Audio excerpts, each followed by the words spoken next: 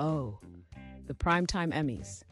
The only place where you see gowns worth more than your car, paraded in front of people who can't pronounce Givenchy, but will still critique it like they're on the fashion police. Just don't trip on your way to the mic, okay?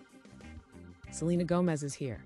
Watch out, world. She's got more fans than a tech startup has ideas, and all eyes are on her, mostly to see if she can up the ante from last year's jaw-dropping outfit.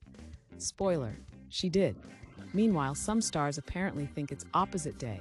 They've shown up dressed in what can only be described as creative interpretations of clothing. If you squint and tilt your head, you might see the art in it. Or, just see a hot mess. Ah, the classic too-tight tucks. Because what screams, "Look at me, I'm important," louder than clothes so constrictive, they are practically a second skin? Just remember to breathe, darling. We don't need anyone passing out on the red carpet.